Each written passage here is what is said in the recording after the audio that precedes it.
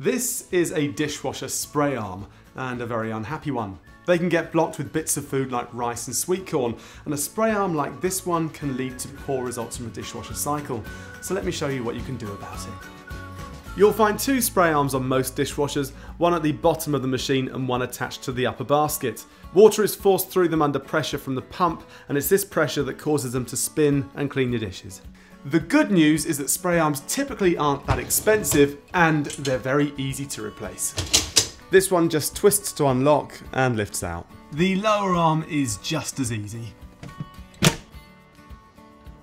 So there you go, all done. Even easier than replacing a spray arm is not replacing them, simply looking after the ones you have.